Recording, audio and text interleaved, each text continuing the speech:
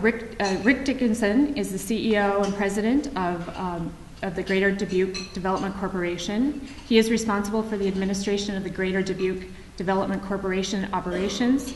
This includes implementation of workforce development and business retention and expansion projects.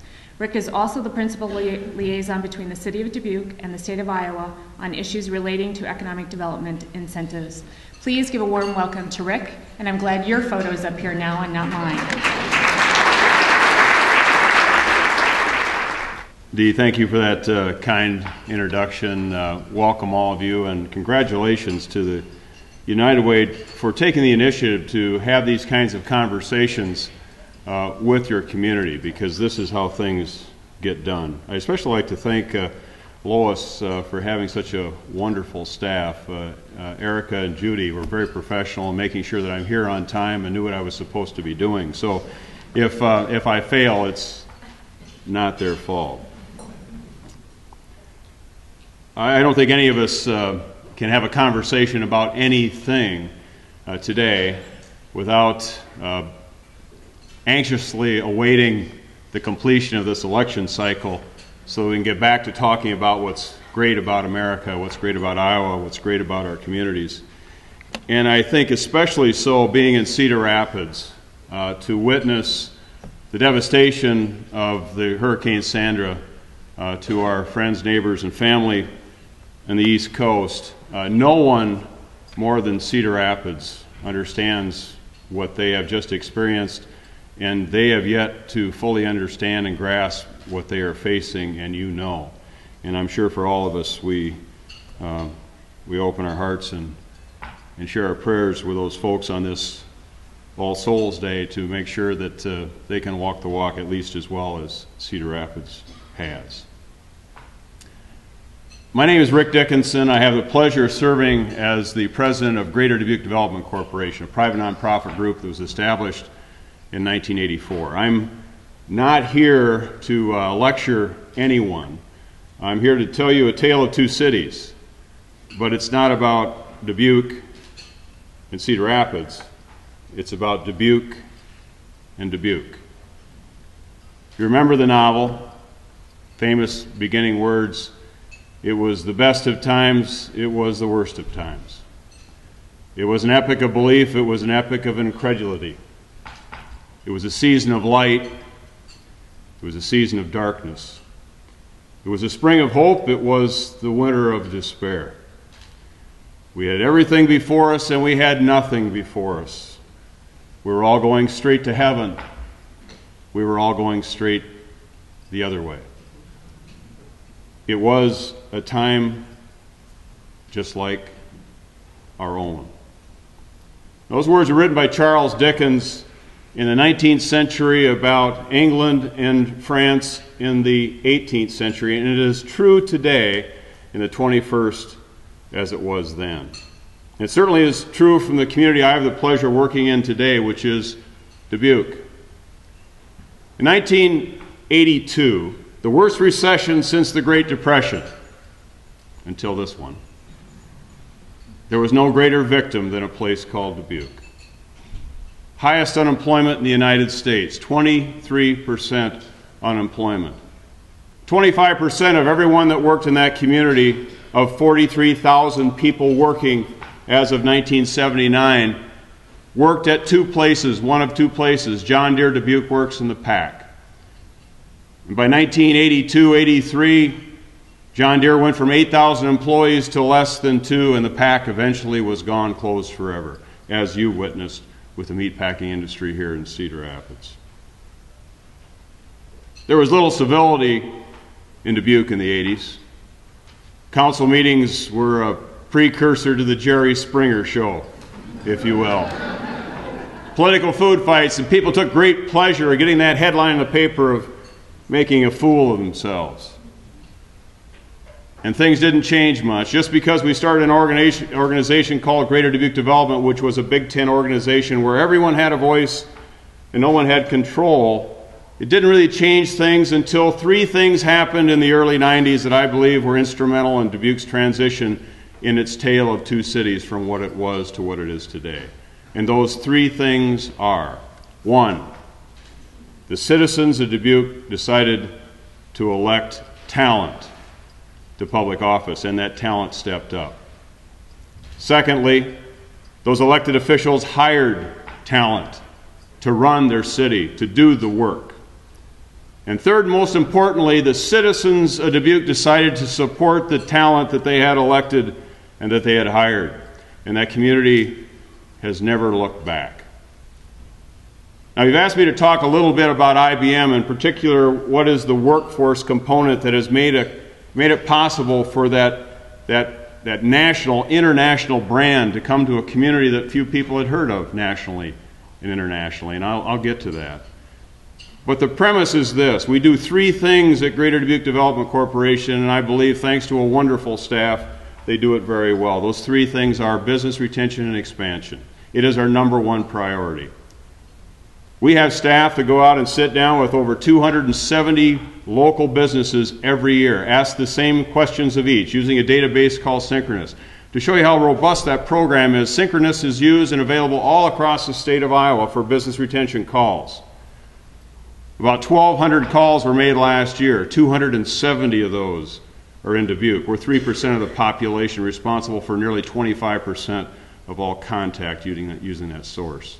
We enter that information into a database. That database becomes our Bible. It tells us who needs help, who has an opportunity for growth. We use the analytics of that data then to tell us where we should marshal our precious resources to be most impactful within our community. And because of those business retention and expansion calls, we call it info action. You give us the information and we'll act. We knew that the greatest challenge facing our business, and I suggest for your businesses as well, is talent. It's human capital, the human element. It's having people that have the skill sets necessary to make sure that as an employer they are profitable.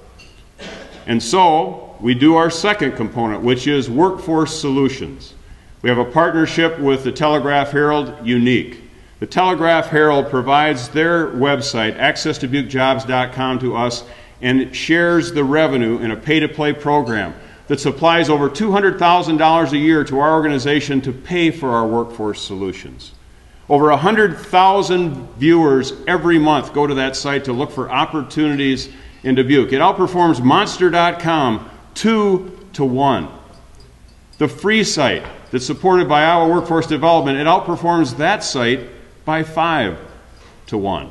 And I'll explain to you in a bit how it was instrumental in our ability to recruit IBM to Dubuque. And thirdly, we do national marketing. And because we understand what our product is by our business retention and expansion program, because of the workforce solutions we've developed as a result of what our existing employers have told us, we are able to recruit companies like Diga, an Australian company recently locating in Dubuque County. Hormel Progressive Processing, their new facility, continues to expand in Dubuque, and of course IBM. IBM wasn't found by Dubuque. IBM found Dubuque. And that's how it usually works, folks. They hired a site locator who used the analytics of their system to determine who in this community should be narrowed down to 12 communities, then eventually 6, then eventually 3. And we came up on that menu that they were looking for. The key is that we didn't blow it once they looked.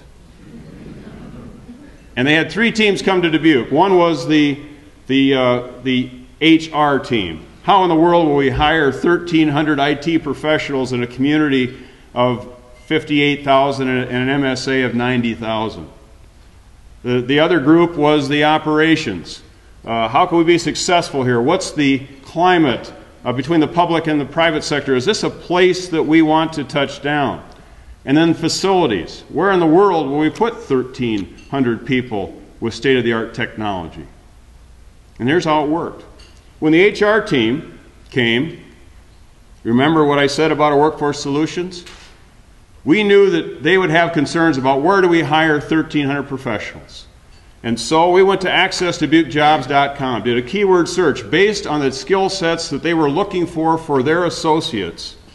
And we were able to walk to the HR VP and plop in front of her a stack of 623 resumes. Not a labor shed survey, ladies and gentlemen, but names, addresses, phone numbers, and the resumes of over 600 qualified people. And we set it in front of her, and she looked at the top resume, a farmer from Dyersville who went back to school to learn IT skills because he wanted to change the direction of his life. And she said to her associates on her left and her right, "This is exactly what we're looking for." Yes. When people were looking for a facility, we had listed on Lois all of our downtown facilities because every one of them is a gem in the rough. Dubuque values its downtown. Our focus is downtown. Yes, we've developed industrial parks to the west and to the south, and they are populating as we speak. But the primary focus is how do we maintain the heart and the core of our community in our downtown. And we had a building there called the Roshek Building. It was 250,000 square feet. It was in disrepair. A nonprofit group called Dubuque Initiatives bought it for $450,000, and we stuck $43 million into it to create the new center for IBM and other clients as well. But the key, because we have this relationship with existing business and existing employers and including existing financial institutions, well, we had the opportunity, not being able to say that it was IBM, we called a meeting with 12 hours notice, and every bank and credit union president in Dubuque came to that meeting. And we said, we need a $24 million line of credit to redevelop a downtown business for a company that will hire 1,300 professionals in our community. Now, first of all, to get banks and credit unions in the same room is an act of God in itself. But the chief executive officers of each, and it was a little quiet in the room when we made the ask. And then the city, because of the partnership we have between the public and the private sector, said, and we will stand behind the loan. And within 24 hours, we had a program that was going to work. And the operations people, not only did they see this unique partnership between the public and the private sector, because the food fights had ended. Jerry Springer went away. They went someplace else. And civility governed in city government in Dubuque, and they saw that. They experienced that. Not only did they locate 1,300 associates in Dubuque, but they selected Dubuque as their model for smarter cities. And so the relationship goes on. As I speak today, the mayor of Dubuque is in Australia sharing the news about how real-time information can be impactful in changing our consumption of electricity and natural gas, and how it can make our community a healthier community and allow us to make better decisions on transportation so we can reduce our energy costs, and yes, whether you believe it or not, reduce our carbon footprint. That's happening. What's the result of that landing of IBM? Well, they made the announcement on January 15th, 2009 that they had selected Dubuque. It was 31 degrees below zero that day, the coldest day in Dubuque's record. And we introduced the announcement by saying this: everyone said it would be a cold day in Dubuque before IBM came to town. But they did. We were able to reconstruct the building there in the Roshek building, threw them the keys by June of that year for the first 2 floors of occupation. They are now occupying 5 floors of that facility. Not only do we do a reconstruct, but that building is a platinum LEED building. One of the few in the world of a reconstruct. Sustainability is a passion in Dubuque in all things that we do. And by the fall of 2011, they had reached 1,300 associates. And they have a $60 million payroll in our community. Dubuque is blessed by any standard. We have accolades. Cedar Rapids has accolades. I want you to know that I'm envious of Cedar Rapids' product. I wish we were this close to the interstate. I wish we had 380. I wish we had University of Iowa in our back door. I wish we had the critical mass of several 100,000 folks here. I wish. But see, economic development is about wishing that you had what somebody else has. It's about truly understanding what you have, what your product is, and how you can make it the best that it can be. Workforce Solutions. We have what we call Dubuque Works. A phenom in my office, her name is Sarah Harris, is our Vice President of Workforce Solutions. She heads up Dubuque Works. It's a very loosely structured umbrella organization where all the providers of workforce solutions sit down and we share best practices. We talk about what's working, what's not. We supply funds to back up, to shore up what they're trying to do. And one of the things that Dubuque Works is doing is Opportunity Dubuque. Dee mentioned that we've been testing for 17 years. And you know, if you take the same human being and you test them 17 years in a row, and if they've never gone to change their skill sets, if they never had the opportunity to enroll in a program, if they've never had an opportunity to try a new job and learn on the job, guess what? Testing doesn't change their life, it doesn't change their skill set. So we've realized that. We've talked to our employers, we've talked to our community colleges, we understand who the people are who are unemployed and underemployed, and designed a program which we call Opportunity Dubuque, where we sit down with these folks, we make sure that they have the communication skills and the math skills necessary for, say, a CNC training program. We don't want to set them up for failure.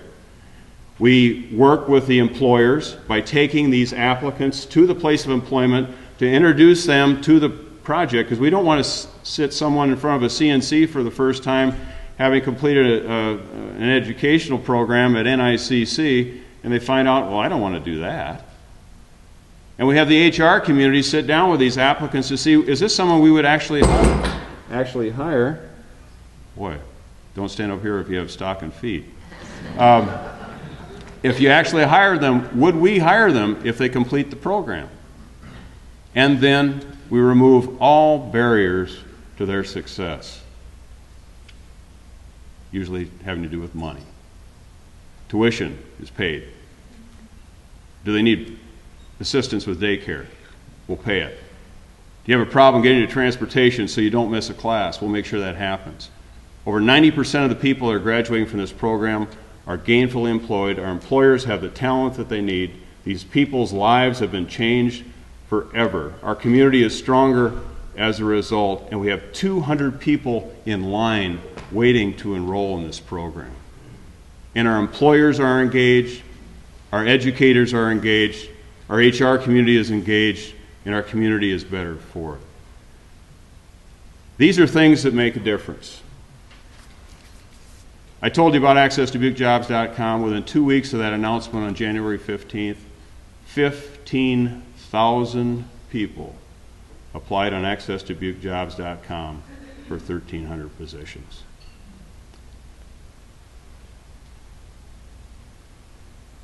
One size doesn't fit all. I have the pleasure of working for a board of 40 people. I think I have the best staff in the country. In fact, there's a lot of connections between Greater Dubuque Development Corporation and Cedar Rapids. I took the job 17 years ago, 1995. I found out just recently that when I took the job, they also interviewed a guy named Mark Seckman. And they hired me. And so a year and a half ago, I went to the board and I said, well, we have a chance of correcting your mistake. And so now Mark is our Vice President of National Marketing, and he's a rainmaker for us. And before that, on the first week on the job in 1995, I called a dear friend whose name was Mike Bluen. And he was heading up Priority 1 at the time. And I said, Mike, now what do I do? So there's real connections between our communities. As I say, I'm envious of much of what you do. And we steal from you on a regular basis. And if there's anything we can provide for you, we will. But because of this tale of two cities, Dubuque has made the decision to move forward, to not wallow in failure, to not worry about being the greatest victim in the country in 1984. We believe we've chosen light over darkness. We believe we're in a position of a spring of hope for great things in the future. And I don't know that any of us are going to go to heaven, but we'll try like hell to make sure we're eligible. So I look forward to visiting with you after the event. Thanks to United Way, Please pick up the glass I just dropped on the stage so nobody's injured, no work-related injuries. God bless you, and let's keep our thoughts and minds on this All Saints Day for those victims of the hurricane on the East Coast. Thank you.